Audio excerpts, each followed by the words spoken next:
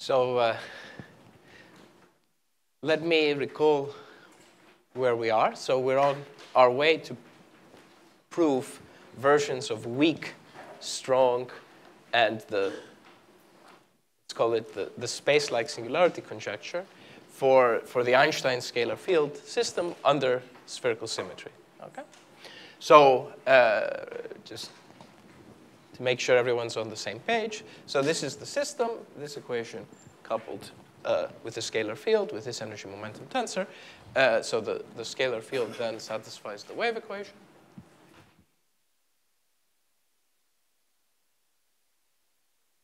Okay? So under spherical symmetry, and okay, I won't repeat everything that we've sort of said over the last times, but remember always spherical symmetry is an evolutionary assumption. That's to say you assume it on initial data and you get that the space-time that evolves is spherically symmetric. In any case, the metric finally, spherically symmetric metric can be covered, as we said last time, globally in double null coordinates. So this is the form of the metric. And the Einstein equations coupled to the scalar field take this form.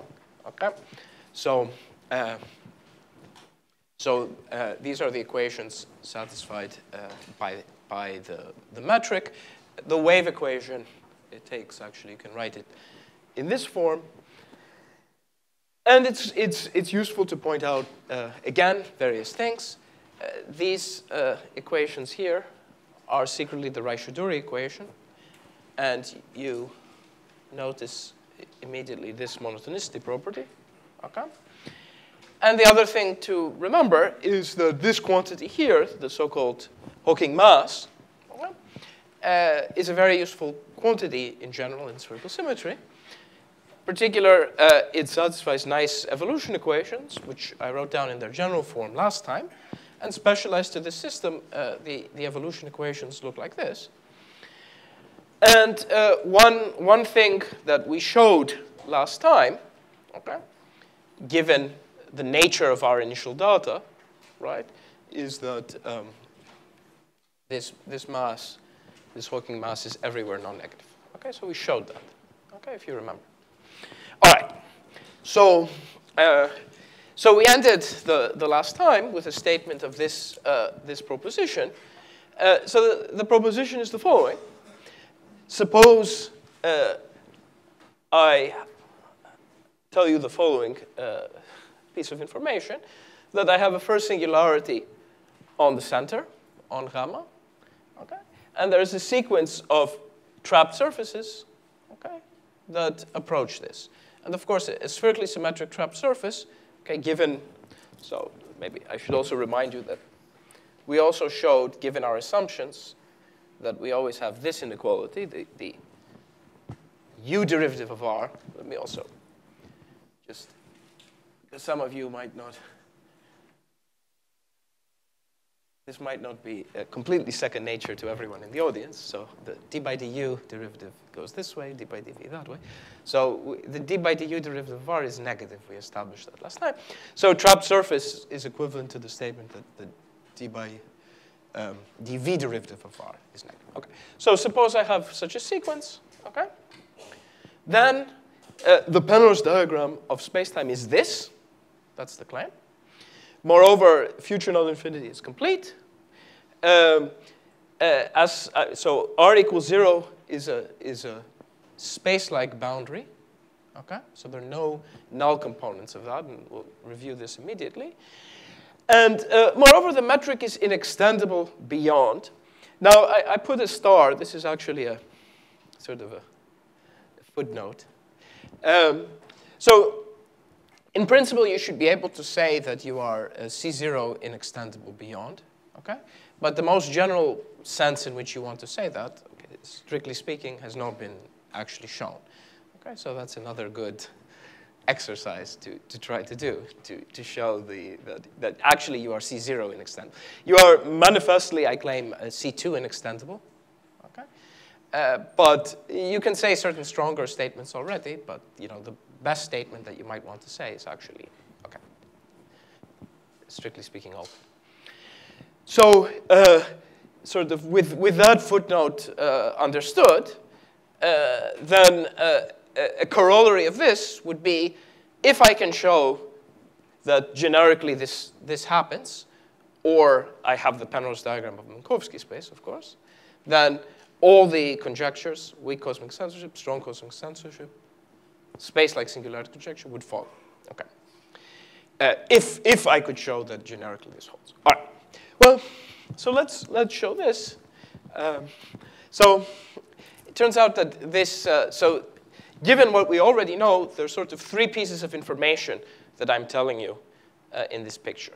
So the first piece of information is sort of the easiest to understand. So I'm telling you that if you have a first singularity, so proof,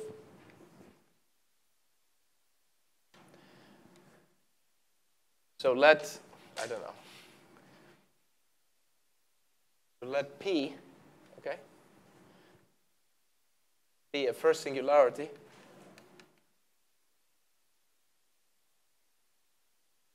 not,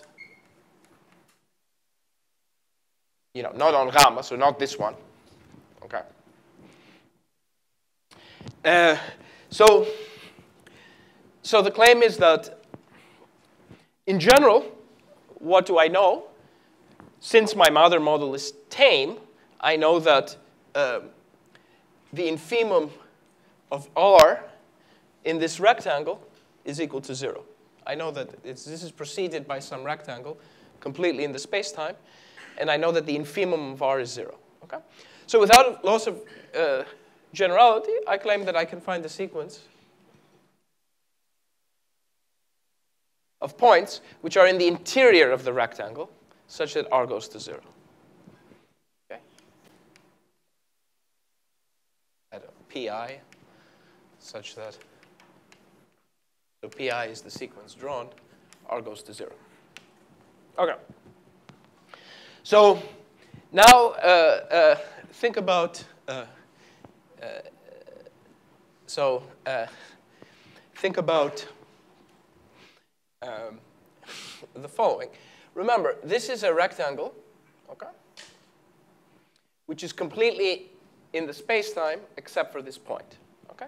So this is a compact set,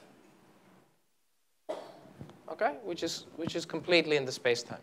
The lower two edges. Okay? So R has an infimum on these lower two edges, which is strictly positive. Okay?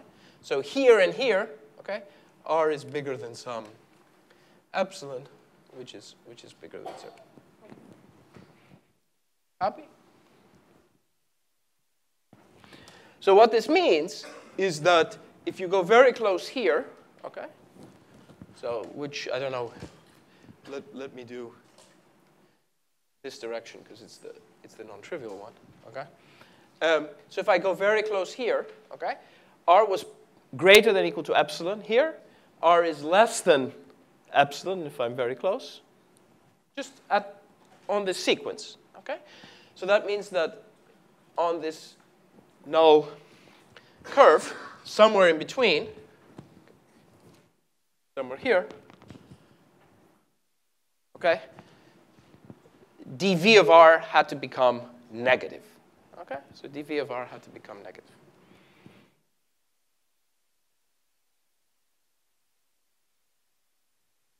But then what do we know from good old Raishaduri, from this equation here? We know that, again, remember, you have to reprove what we know, you have to remember the covariance of the equation. But anyway, we know that that's preserved. So to the future now of this point on this null cone, dv of R is less than 0. Okay? Which means that R here, okay, is less than whatever R was there. Okay? So first of all, this tells us two things. Okay? So the first thing this tells us is the following. So suppose there is a null boundary component here that emerges from the first singularity. Okay? So I claim this immediately tells us that R would have to be equal to 0 on this boundary component. Because, you see, I have a, sort of hard to draw, I have a sequence now of these,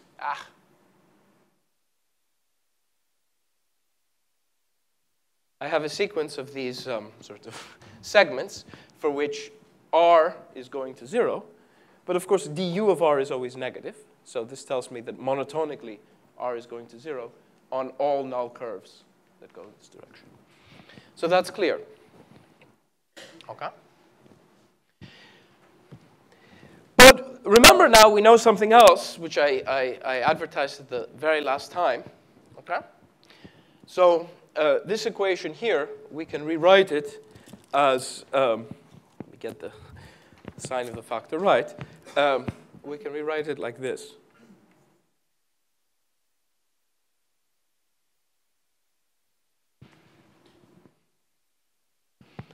And so in view of this, this also has a sign.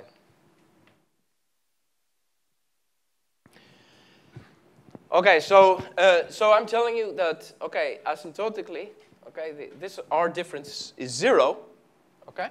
But of course here, dv of R is strictly negative. So this R difference, okay, is strictly positive. I mean, this minus this is strictly positive, however you want to say that. Okay? So easy exercise, this is now impossible, okay? Because maybe I should say it like this. This minus this is strictly negative, okay? In the limit, this minus that has to be less than equal to this minus this. So it cannot be that asymptotically this minus this can become 0. Okay, so what we've just shown is there can be no null component coming out like that. Okay? So there does not exist R equals 0. Okay, so the same argument allows you to say that, well, first, on an ingoing null component, R is equal to 0. In fact, this is sort of easier because du of R is always less than 0. Okay, and then that same inequality, okay, allows you to say that, well, this is actually impossible. Okay. But note that we really, to show that, you know, R has to vanish here and there if there are such null components, that's actually quite general. We only really used Raishaduri. Okay, but to show that the components are absent, we use this extra monotonicity, which is special to the Einstein scalar field system. Okay. All right. That's great. So the second piece of information that I'm telling you in this proposition is that, so what I'm telling you is that, so okay, let's, you know, so where are we, maybe, I should say. That's to say, what is the most general picture that we could have, okay? So of course, under our assumption, I know that the past, the future null infinity has non-empty complement because I have at least one trapped surface. I already know that this is complete by what I told you last time. I just told you that the sort of first singularities, okay, form a space-like boundary. There are no null components emanating from first singularities, okay? But you can still have null pieces here, and you can still have a null piece there. Of which, so far, I've told you nothing, okay? So let's look near here, okay? So suppose you know, you have a null piece here. Is this possible? Okay, so let's just think about it a little bit. So suppose you have a null piece of the boundary here, which is in general allowed by what we've proven so far. Okay? And here we're going to use the assumption, okay? Namely that we have this sequence. Okay, so this is a sequence of trapped surfaces. So dv of r is less than 0 on this sequence, and this sequence converges there. OK. So claim, by the way, without loss of generality, I can put the sequence here. So if the sequence was there, little exercise using Raishaduri, construct the sequence which is on this side of that null column. That will be more useful for me. OK? All right, so what did we say? So first of all, what is the R value? OK? What is the R value of these trapped surfaces? I claim to you that R goes to 0 as you go along this sequence. Now, you might think that's obvious because R is 0 here. OK? But of course, no one tells you that R extends in any way continuous to this a priori. OK? So why does R go to 0? And here we can use our good friend. OK. Right.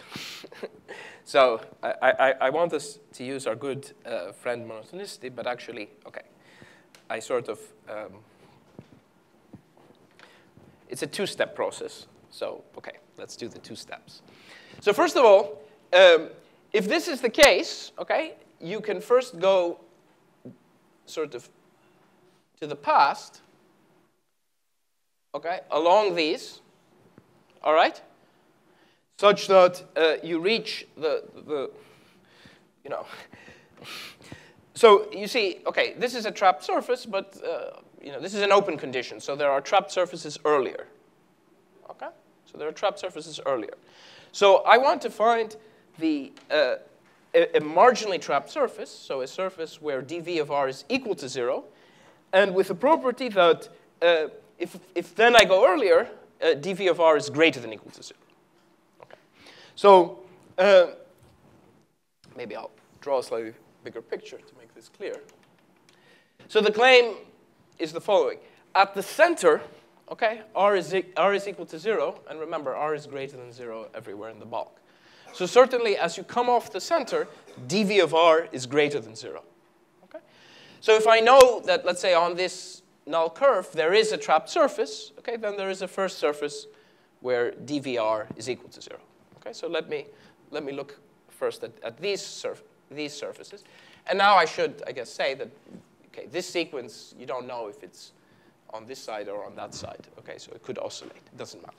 So this is a sequence such that dv of r is equal to 0. OK?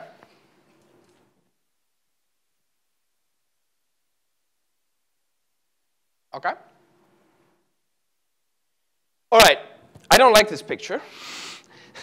So I claim that actually, OK, I can say something better than this. Namely, I can say that this had to be the picture. So why did this sequence again have to be sort of on this side? Well, it's again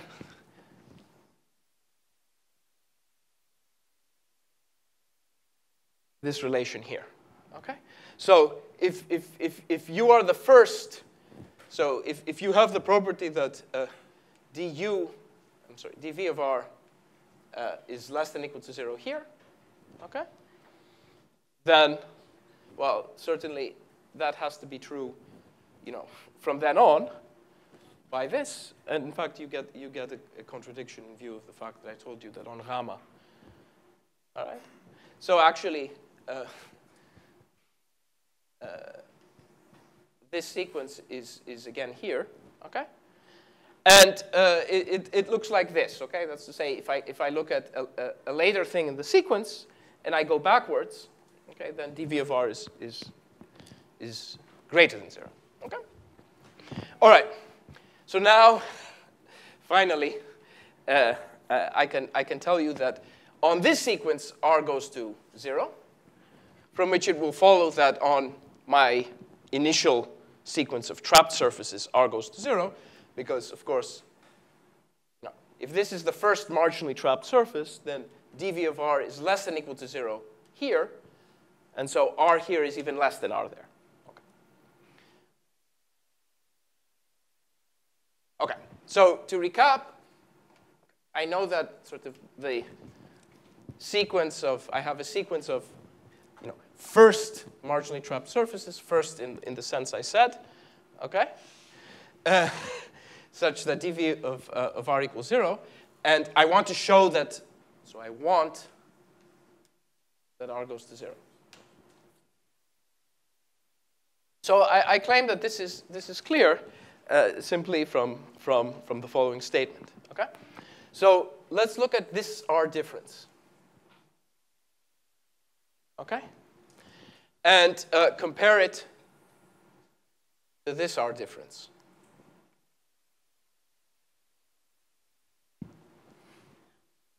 So over here, right, dv of r is greater than equal to 0 from here to here, okay?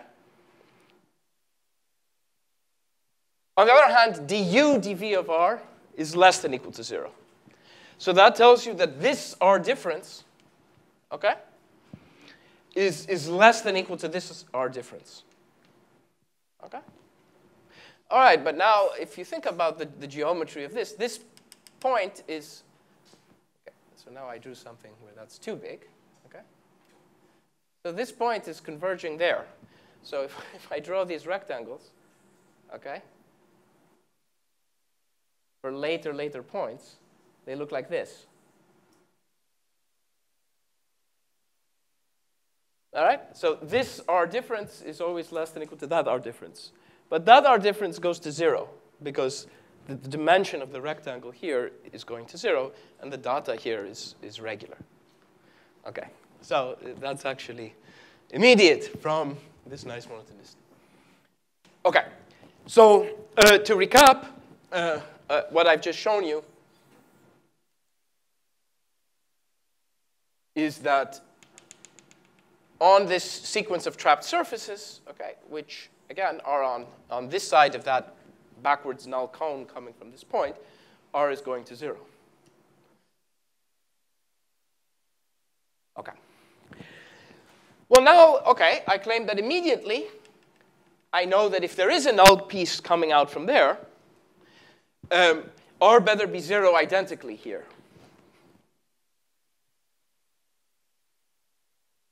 Okay. Well, why is that the case? Well, again, I know that r here is very small, right?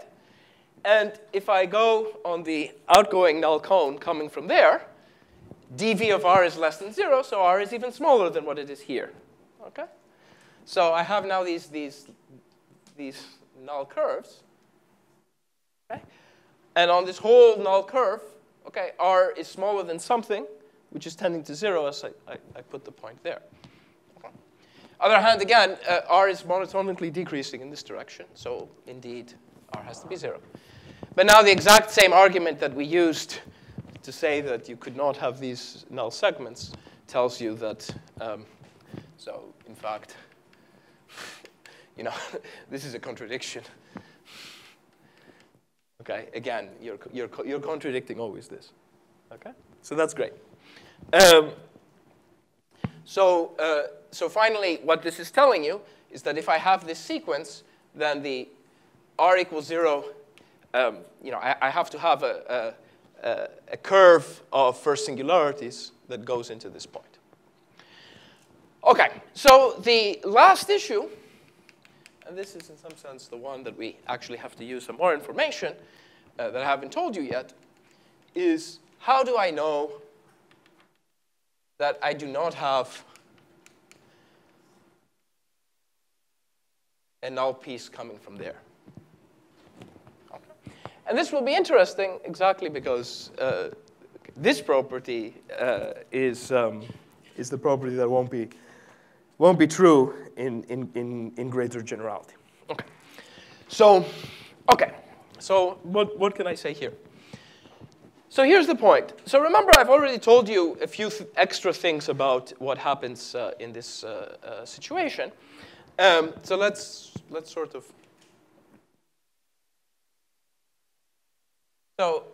assume, for sake of contradiction, okay, that near this point, okay, the Penrose diagram looks like this.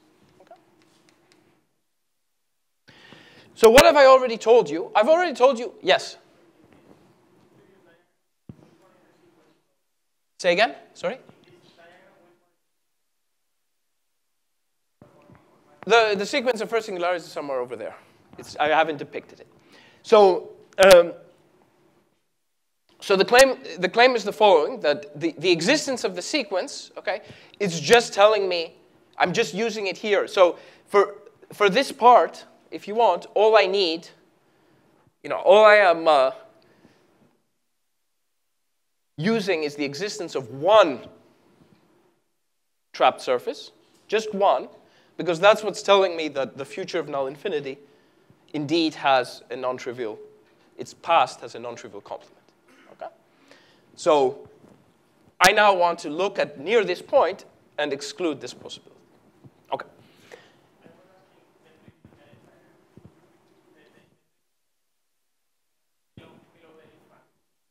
This one? This one. Oh, yeah, I don't know what. I don't know what this was supposed to be. Nothing. This was the sequence. There's no claim that this sequence has anything to do with this point. Okay. In fact, I'm not really. Basically, you should think of what I'm going to tell you now. It's a completely, quote, local statement near this point. I'm going to say, you cannot have this Penrose diagram near this point. Okay? So let's do this. So what other information do I know? Well, I know this Penrose inequality. That's to say, I know that R goes to some R plus along here, which is less than infinity. Okay?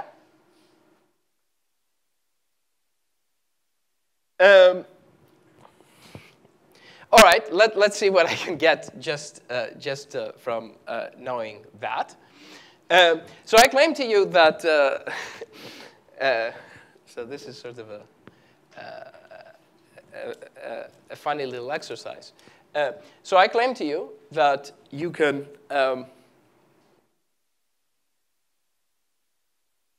already show the following. So of course, all right. So I can talk about the limit of R on this boundary, where by limit I just mean the limit in this direction. So why can I talk about that? Remember, R is almost monotonic in this direction. It can change, its derivative can change sign exactly once, okay? Which means that eventually it is monotonic, okay? So I can certainly talk about the limit, okay, of R here, okay? So I can talk about R there. So let me affirm the following statement, that actually R, whatever it is, okay, has to tend to R plus as you go this way.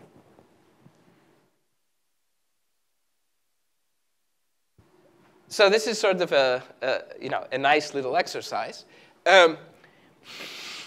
Suppose it doesn't, okay? Well, it certainly cannot tend to something bigger than R plus. I claim that you can easily see contradicts the fact that du of R is less than 0. That's a very easy argument, okay? But actually, if R were to tend to something less than R plus, strictly less than R plus, so suppose R tended to R plus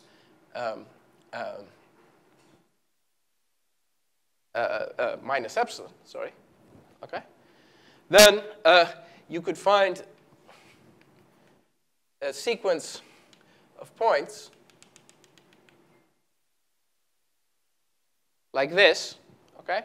Where, I don't know, R equals R plus minus epsilon over 2, and R equals R plus minus, I don't know. Maybe let me make this, yeah, minus, I need a number, epsilon over 4, that's fine. Okay? You like that? So in particular, so that's sort of an easy exercise. And the sequence of points have the, I claim you can choose them, okay? So that,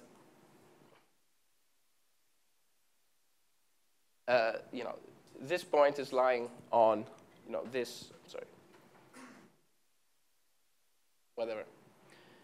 This point is lying on this null curve, coming backwards null curve coming from there, okay? And now, you can sort of throw away a bunch of these points, so you can always wait in the sequence such that, the next one of these points has a lower u value than this point. Okay? So you can find a sequence of points of, if you want, intervals like this. Okay? And these intervals go there. All right, this is my favorite way of saying this, just because. So what is the R difference here? The R difference is epsilon over 4, right? Okay? But now I want to use this relation, but I'm going to use it in the other direction. Using, okay. A trivial fact analysis. So what this is telling you is that if you go at a later time, I just don't have so much, then the R difference is at least the sum of these. But there are infinitely many, okay? So that you'd get an infinite R difference, which is a contradiction. So I let you think about this picture, but the claim is that, okay, this is immediately contradicted by this monotonicity, okay? All right, so you actually have this. All right, so that's great, but okay, that we haven't yet disproved anything. So you could have this, right? So I have to tell you some more information, which is actually more difficult to show, but you can show it. So it turns out that by really using now the wave equation and sort of its decay properties in the exterior, okay, one can show two things about the exterior that will be important. So the first thing is that the event horizon is complete. Okay? I've never yet told you that the event horizon is complete. I've told you that null infinity is complete, but I've never told you that the event horizon is complete. And what that just means is that this on the event horizon, let's call the event horizon u equals u naught,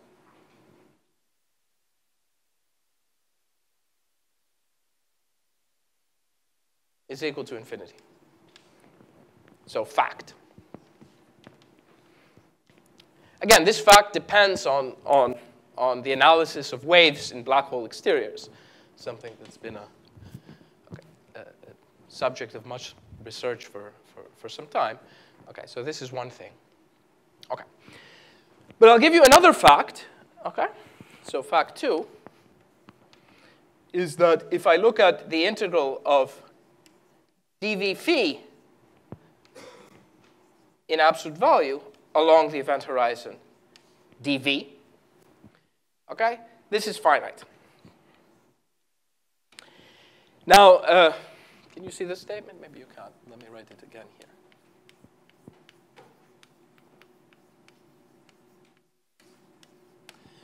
So, yeah, it's a little bit funny. What's nice, so this is some norm. This is some this is a statement of decay for phi, along the event horizon. And I claim this statement is invariant to the normalization of null coordinates. Okay? So if I rescale the coordinate v, because I'm taking dv here, okay, this is actually, so this is an invariant quantity. Okay.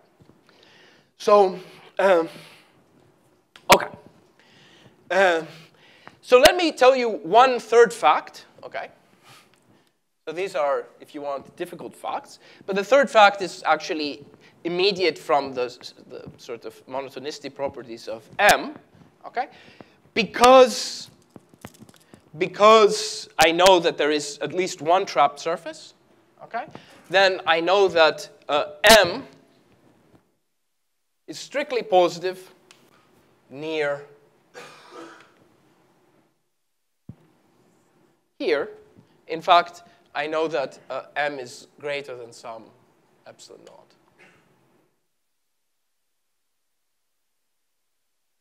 In some region like this. And the reason you know that is that on a trapped surface, okay, 2m has to be bigger than r, okay? And then you can follow the monotonicity of m like this, okay? So I know that there's at least one trapped surface. That's all I need to be able to give you that. Okay. So, all right. Well, so how can we argue from this point on? Okay. So, because I don't want to spend infinite time on this, I'll leave the various statements as exercises, but they're quite easy to do. I'll say it in words, and you can try to fill in the details. So the first thing you immediately notice is the following. I can look at that shaded region, that purported characteristic rectangle that supposedly exists here. Okay? Look at the shaded region. Okay?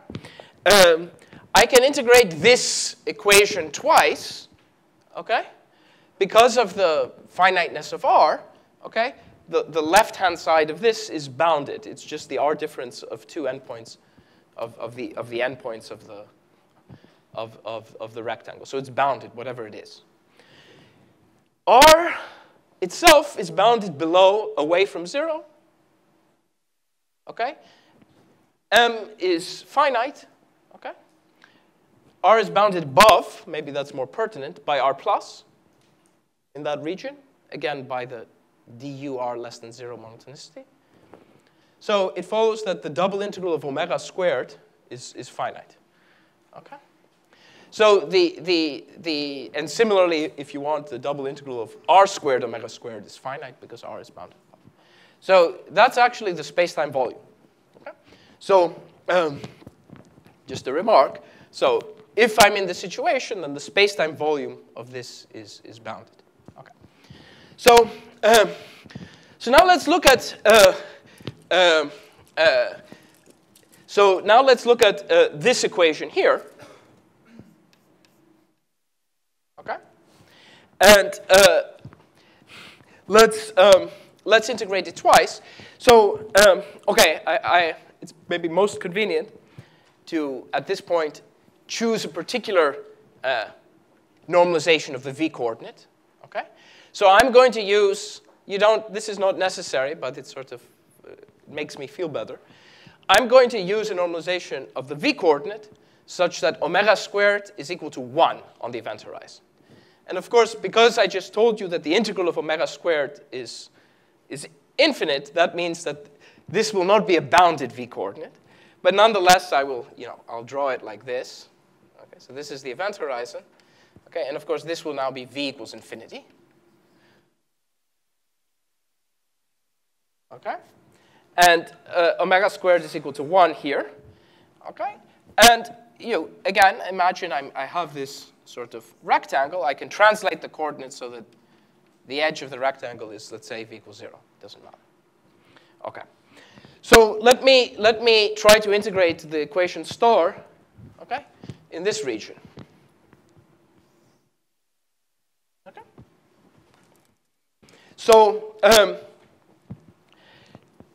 So here's the point. I'm also going to really consider a very, very small region, okay, so that whatever omega is here, it's very near 1. In fact, if you want, for convenience, let me rescale the u coordinate here such that omega squared is equal to 1. Okay? So if I integrate this equation twice, as far as the left-hand side is concerned, I have no initial data terms because the log of omega is initially 1. Okay? So I'm just going to get the log of omega, let's say here, and some double integral here. So what's the double integral? It's the double integral of this, and of this. Okay? So I just told you that this double integral is bounded. It's finite. Okay? It's something. So it's uniformly bounded, no matter which point I take. So what about this double integral? I claim that it's also bounded. Maybe the easiest way of seeing that is putting this term here on the left-hand side and integrating this again twice over u and v. So you get then that this double integral is bounded. And OK, they only differ by the different weights of r, but r is bounded above and below. So the last thing that you have to understand is this double integral. This double integral. And it's a very nice exercise, I think. It's not a difficult exercise to show the following. So given this assumption here, okay, I know that if I put my v equals 0, okay, very, very late, all right, then the integral of dv of phi, okay, is finite. In fact, I can even make it small initially, okay, by choosing this time to be very late. And again, by choosing this sort of rectangle to be very short, I can certainly, just by regularity, ensure that this integral, the integral of du phi in norm, is less than epsilon. So then you look at the wave equation. This is the wave equation. And I've written it in this form. And when you write it in this form, it's very nice because you don't see omega at all. You just see r. So somehow, here is my exercise for you, integrating in a smart way the wave equation, using the fact that the r difference in this rectangle, so what I'll call, r minus r, r of x minus r of y, for any 2 points, okay, is less than epsilon if I make the rectangle small enough. Okay? You can show that this double integral is also bounded. And now I claim this is a contradiction, because what you've shown is you've shown that log of omega in absolute value is uniformly bounded in this whole region, everywhere. But that means that omega is like 1. If log of omega is uniformly bounded, it means omega is like 1. It's bounded away from 0. Which means that the integral of omega squared is like the integral of 1 du dv. But the range of the v coordinate is infinite. So it's a contradiction. OK. So anyway, that's the proof of that. Exercise, fill in the details, or maybe find a simpler argument. Okay? All right. So now, so we've completed this proposition. So now let me tell you the actual meat of Christodoulou's work for this model, which is precisely the statement that generically we are in the domain of that proposition. Okay, so this is the theorem.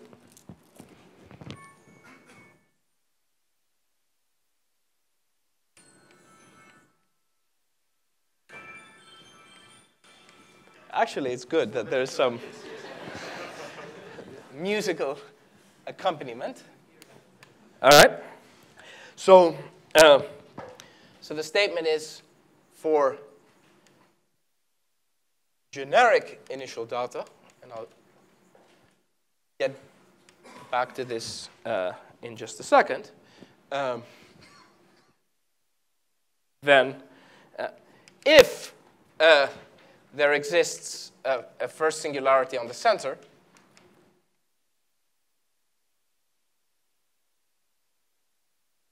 so remember, if there does not exist a first singularity in the center, by what we said previously, the Penrose diagram is that of Minkowski space. And again, everything is true. Okay, so if there exists a first singularity in the center, then it's accompanied by such a sequence. Then there exists a sequence. Okay? So there exists sequence of trapped surfaces as in the proposition. Okay, so corollary. So weak cosmic censorship, strong cosmic censorship. Well, okay. Certainly the C2 version, but as I said, that's not the right version. In principle, the C0 version, okay? Maybe it's relatively easy to show, a slightly weaker notion of the C0 version, namely you cannot extend C0 as a spherically symmetric spacetime. But in any case, I just put the asterisk that, okay, there's a nice little exercise to complete here. And the space-like singularity conjecture, true for Einstein's scalar field in spherical symmetry. Okay, so that's his theorem. Okay, so let me just discuss a little bit the proof, because somehow the proof is much more subtle than anything we've done on the board so far. And so I really can't give it justice, but I can tell you the mechanism, okay? Which is very pretty and relatively easy to describe. So here is the mechanism. So the first, if you want, thing that he shows is the following. If you have this first singularity on the center, okay, then something has to go wrong at this first singularity. All right, but what has to go wrong? Remember, we got a lot of mileage, for first singularities outside of the center, saying that R had to go to 0. In fact, we've been using this all the time. Of course, here, that R goes to 0, you know it, because you're on the center, and so R is 0 here, right? Okay. So how can you characterize what goes wrong here? So first of all, he is able to show the following, that 2m over r, okay, so this is in some sense a dimensionless quantity. This has to be bigger than some sort of universal constant in this model, which is strictly positive. Okay? So the limit, and let me not say precisely what I mean by the in what sense the limit, but sort of, particularly there has to be a sequence of points such that this quantity here, okay, is strictly positive in the limit, in fact, bigger than some particular constant that you can actually compute. So this is sort of claim 1. And this is already actually quite difficult to prove. Okay? It would be very nice to have sort of analogous statements for other Mather models. Okay? There really is not anything available like this. Okay, so that's the first statement. So now I'm going to rewrite this equation here in yet another way. I'm going to write it, okay? So sort of looking at this expression, okay, and recalling the definition of M, okay, I can rewrite this expression. Let me write it correctly with the right sign. I'll get the sign wrong. I'll get the, 2m over r. Okay.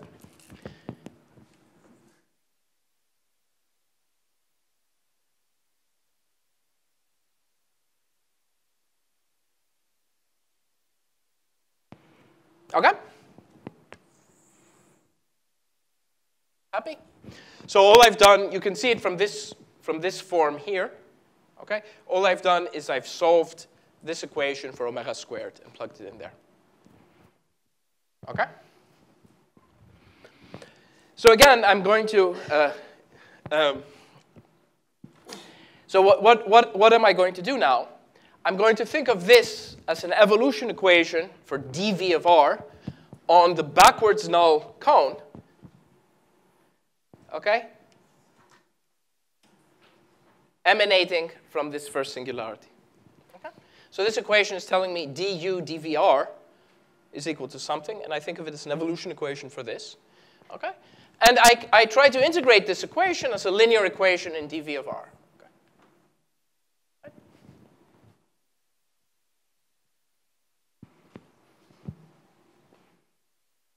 Okay. So here's the point. Because I know that this is true in the limit, okay, I can rewrite this as 1 over r times something bounded below, away from 0. Okay? And then this, if you want, without loss of, I mean, by the argument that we already saw, actually, I know that this is greater than, I mean, this expression here is less than 1. Okay, so this is a factor that only makes things bigger. Okay, and I can integrate this dur. So what does that tell you? It tells you the following. Since r is going to 0, okay, the integral of this diverges.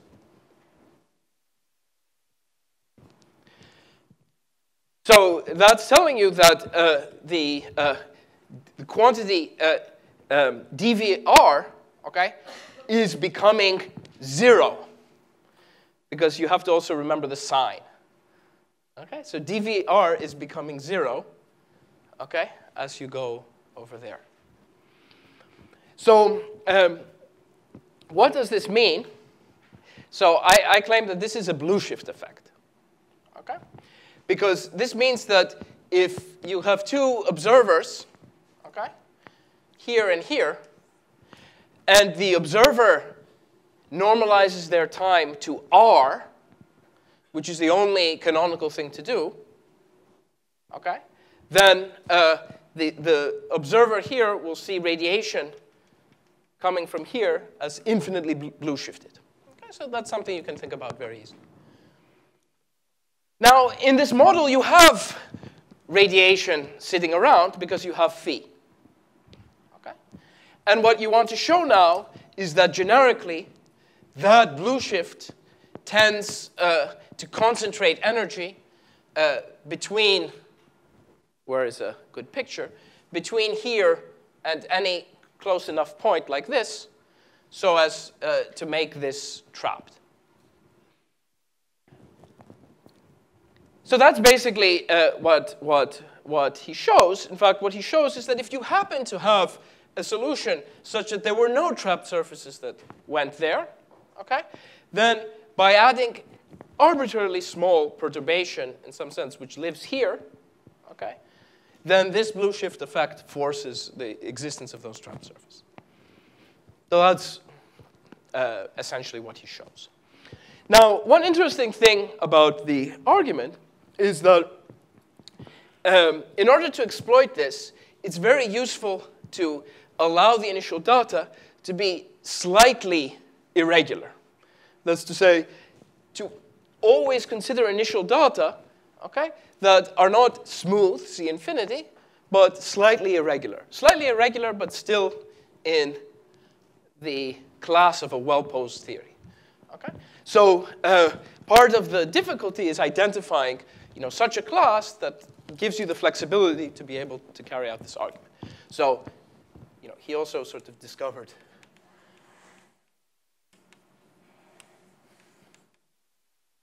okay? So class refers to the function space defining the initial data. And the second interesting thing to point out in this context is the genericity is necessary. And so this is necessary. I want to stress this was not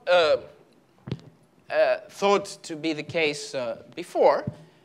I already mentioned that in the context of the dust model, weak cosmic censorship is actually violated generically within the context of spherical symmetry.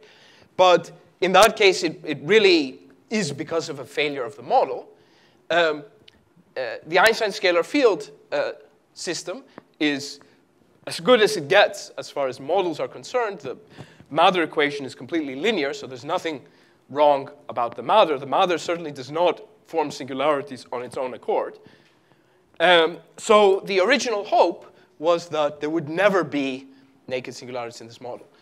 And so in parallel with his proof, he actually constructed examples where the Penrose diagram looks like this or like this.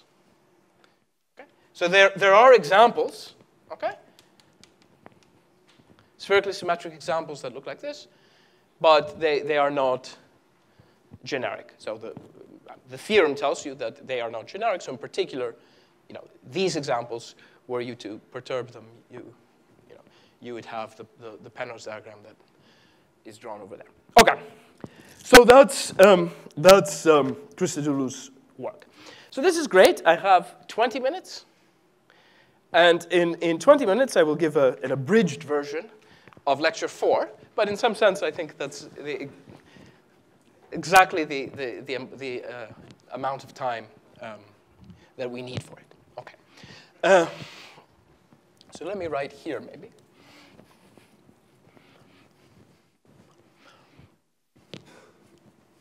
I warned you at the beginning, of course, that I'm not going to keep to my schedule. Okay. So lecture 4.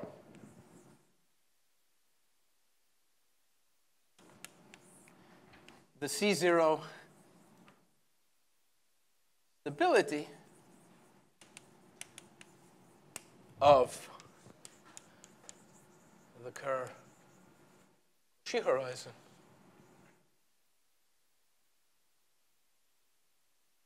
without symmetry.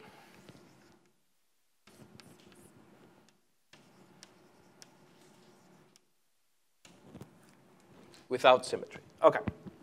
So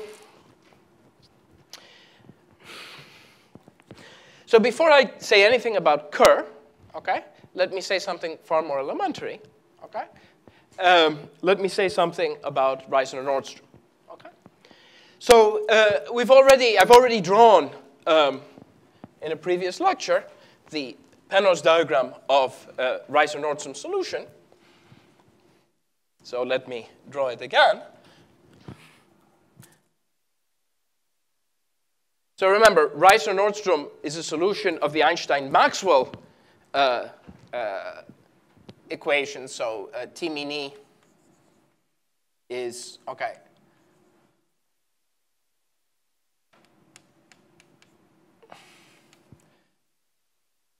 So exercise, adorn this with indices so that that is the correct energy momentum tensor for a Maxwell field, okay? And then the Maxwell equations, of course, are just that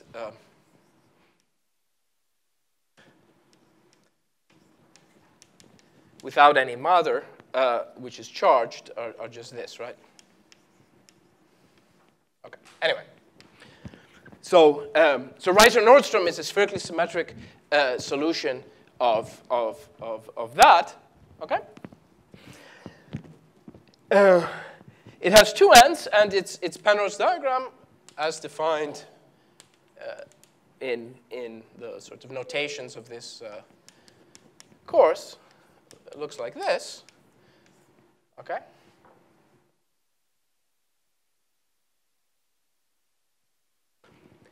And this boundary is actually completely regular, so I can extend the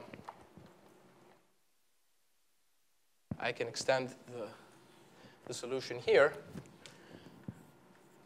Smoothly extends. And of course, any such extension is manifestly non-unique. Okay. So let's just focus on this rectangle. Let's just focus on this rectangle. Okay. So if I focus on this rectangle, then okay, the global aspects, the fact that I have two ends, etc., it's really irrelevant. Okay. What is going on in this rectangle that's different from before? Because before I gave you an argument in the Einstein scalar field model that you could not have this behavior. So what's the difference? Well, OK, I'm going to, OK, sorry, but I'll, we like graffiti a lot in Greece. So I'm going to do some graffiti. So let's understand the extra terms that you would have in the Maxwell case.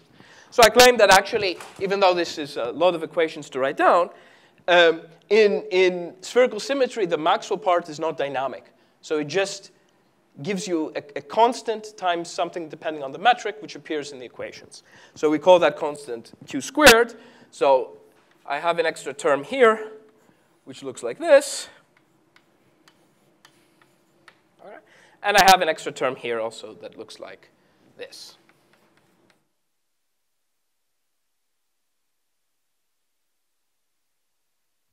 Okay? So if you want to forget about the scalar field, there's no scalar field now. Okay? Bye-bye scalar field. But you have Q. These are the equations that Reisner-Nordstrom satisfies. So actually, exercise, understand completely the Penrose diagram of Reisner-Nordstrom just from the equations without writing down the metric explicitly. It's actually an illuminating exercise. So in particular, I claim to you that the reason that this can now happen, okay, is because of this term, okay, here and there. So in particular, you lose the very nice monotonicity that du dv has a has a sign, okay. And if you look at the equation here, okay, then it turns out that inside the black hole, near the Cauchy horizon, this term here dominates over that term. Okay? And it's this term here, let's say in this equation, that is driving the phenomenon. Okay. So the first thing you might ask is whether in spherical symmetry, okay, having Cauchy horizon is stable. And somehow the easiest model to look at that is the model where I just couple both the scalar field and the Maxwell, but I don't even bother to make the scalar field charged. Okay?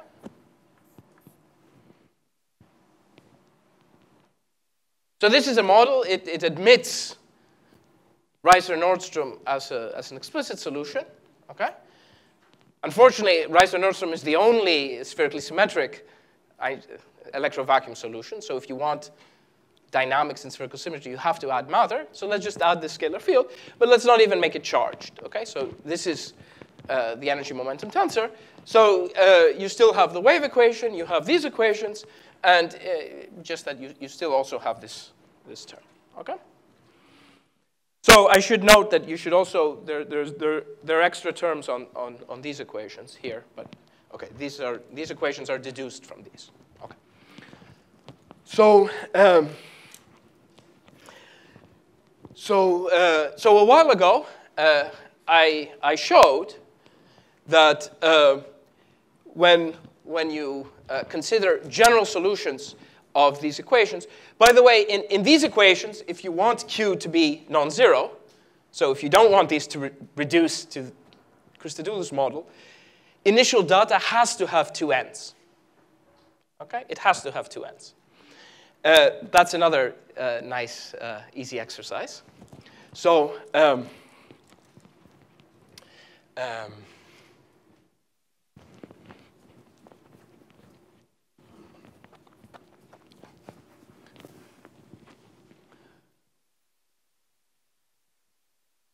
So initial data has to have two ends.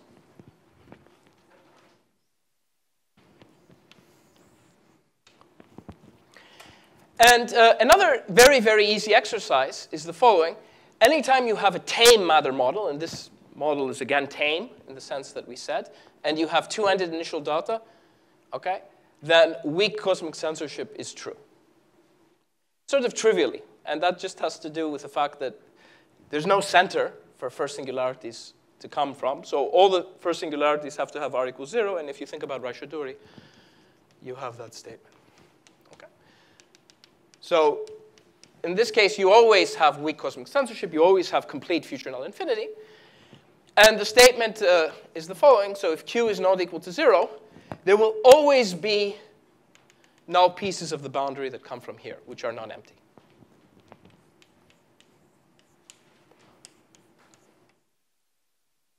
Okay, so this is something that I proved a while back.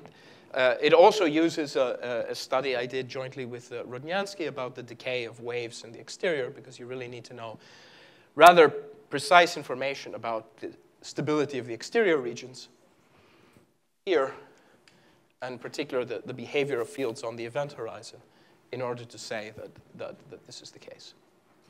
So in general, you may also have a space-like singularity here. Okay? Although actually, strictly speaking, in this model, the argument that says that the r equals 0 first singularities form a space-like singularity does not hold because of the failure of that monotonicity, duv r less than or equal to 0. But in any case, the rest of the boundary, you can show that r is equal to 0.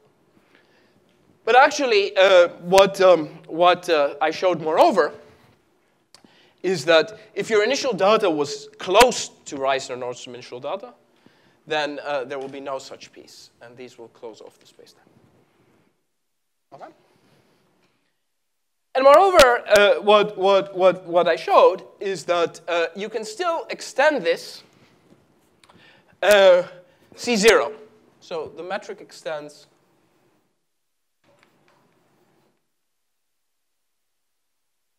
C0.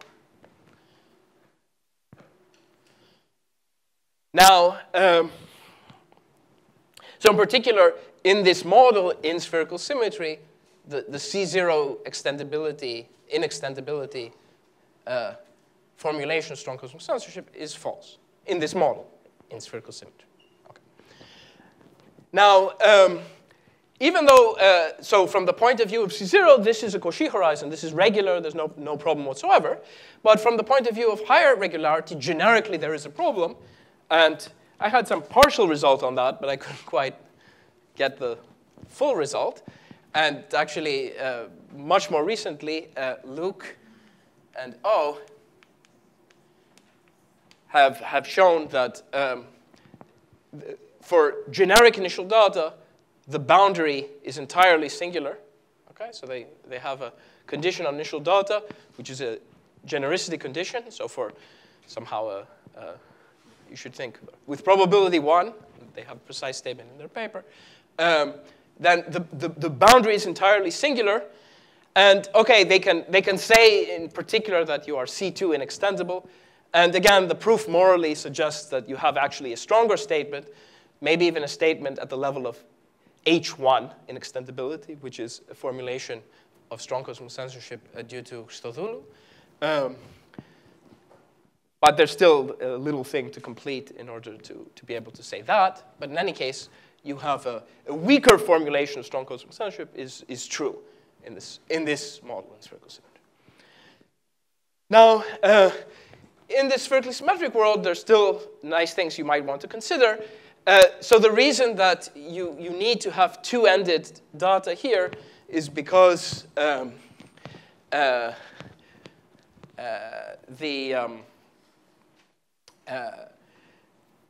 because the scalar field itself is uncharged. So this Q, to be non-zero, has to sit on some topology. Okay? So this is the topology, right? You can consider one-ended collapse in this model by making, for instance, the scalar field charged. And that's actually, this model has been considered recently by Maxime van der Mortel. And he's been able to show a version of the sort of stability of a piece of the Cauchy horizon, but under assumptions on the behavior at the event horizon. And actually, those assumptions are thought to be true. always, but it's still much more difficult, even in that model, to retrieve those assumptions from assumptions at the level of initial data. So even in spherical symmetry, there are nice things to do.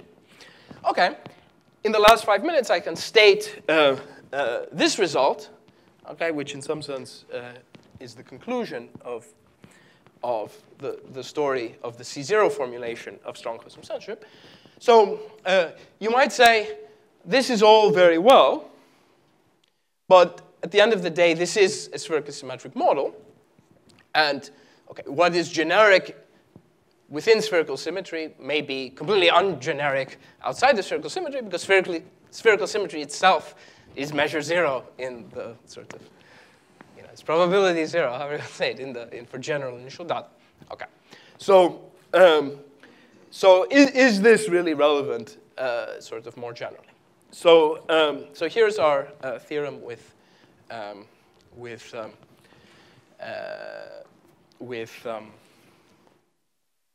so I'll erase these equations now with Jonathan Luke.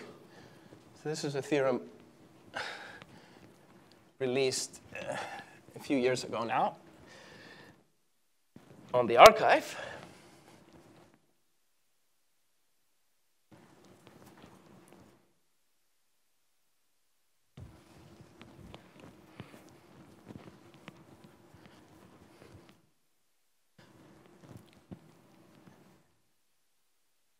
So let me say it as follows. So theorem.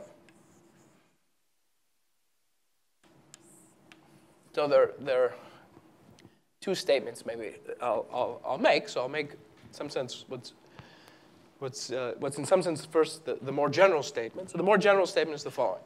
So let's forget about symmetry completely. Since we're forgetting about symmetry, let's also forget about matter, because in some sense, the motivation for the matter that we've been considering is exactly, we had to add matter to evade Birkhoff's theorem, to have non-trivial dynamics in spherical symmetry. But somehow the conceptual question of cosmic censorship, after all, okay, is first and foremost a question already about the vacuum equations. Okay? So vacuum, but now no symmetry whatsoever. So suppose I have a black hole horizon. So suppose I have a black hole horizon, and I assume that, okay, the horizon, who knows what happens at early times, how, it didn't exist, I mean, whatever, how it formed in the space-time, however you want to say that. But suppose that at late times, it settles down to Kerr, and it settles down at the expected inverse polynomial rates that it is believed that sort of perturbations on event horizons decay, okay, in sort of the very late time regime where they're governed by tails. Okay? So let's assume that your geometry settles down on the event horizon to Kerr. So it is actually believed that generic vacuum spacetimes will eventually either disperse or settle down to a finite number of Kerrs moving far away from each other. So we are now talking about, let's say, the neighborhood of one of them. OK. So suppose this is what you know about the event horizon. Then the statement is, so let me write, settles down to Kerr.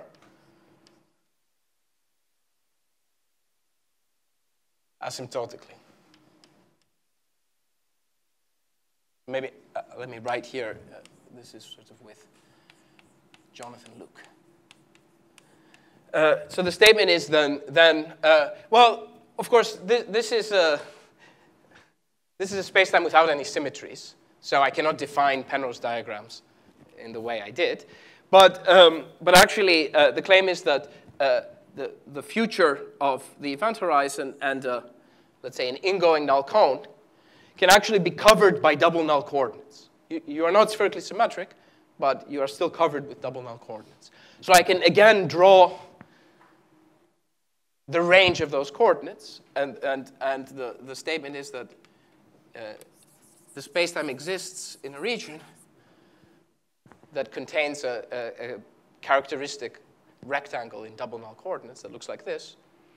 And in particular, this is a Cauchy horizon, beyond which the spacetime is extendable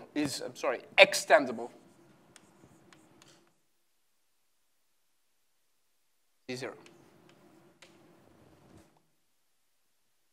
So what this tells you is, if you believe sort of the completely standard picture of gravitational collapse for the vacuum, then the generic spacetime either disperses or will have a piece of Cauchy horizon across which the solution is extendable C0. Okay? And remember, extendable C0 means, morally speaking, that sort of observers, they are not destroyed. So they reach the Cauchy horizon without being destroyed. So an amplification, but also specialization of this statement is the following. So suppose in particular that you start here with initial data, which is globally near two-ended Kerr initial data for the Einstein vacuum equations without any symmetry. So it is believed, and now, okay, this is more than a belief, sort of all the ideas necessary to prove rigorously the fact that the exterior regions of the Kerr spacetime are stable, and the solution will settle down to two nearby Kerr solutions. So this is what's sometimes called the nonlinear stability of Kerr problem. Okay? So this is something that now can be shown, sort of putting together a load of things. Can be shown. It's difficult to write something which is self-contained and readable, but in principle, this is now mostly a technical problem. So in particular, in this case, you will be everywhere close to Kerr, and you will settle down inverse polynomially to two nearby Kerrs. So in this case, well, the theorem already tells you that, okay, near these event horizons from these points in the Penrose diagram, whatever this means now in this context, you'll have a little piece of Cauchy horizon. And actually, in this case, you can say something more. The entire bifurcate Cauchy horizon of Kerr is stable. And you can, in fact, extend the spacetime across the entire bifurcate horizon so that all observers that were incomplete in the original spacetime pass safely to the extension. C0. Okay. So somehow, not only in exact Kerr, but in small perturbations of Kerr initial data, it's exactly the same phenomena, that the spacetime, its Penrose diagram, is bounded by a globally null surface across which the metric is extendable. So in any case, corollary of this already, so this would be an open set in the moduli space of initial data for which the predicate of the inextendability statement that strong cosmic censorship wanted in its C0 formulation is false. So a corollary of this is already, so corollary, C0 formulation of strong cosmic censorship is false. Okay? And this is a definitive statement. It is false for the vacuum Einstein equations without any symmetry. Now, again, just like with the spherically symmetric case and the work of Luke and O, it is thought that generically, okay, this boundary still will be singular in a weaker sense. And there are now many methods that have been developed to be able to show that, at least in a neighborhood of Kerr. So in particular, what that would mean is that in a neighborhood of Kerr, some weaker formulations of strong cosmic censorship should be true and should be provable. Now, just remember one thing. To disprove a version of strong cosmic censorship, it's sufficient to find one open set in the moduli space of solutions without symmetry, of course, you understand, one truly open set for which the statement is false. To prove a version of strong cosmic censorship, weak cosmic, whatever your favorite thing, then, okay, this is something about the whole moduli space, or generic in the moduli space.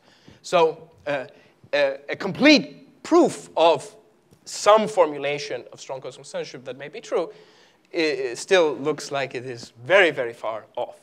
But a complete resolution of the picture in a neighborhood of Kerr is now very much within reach.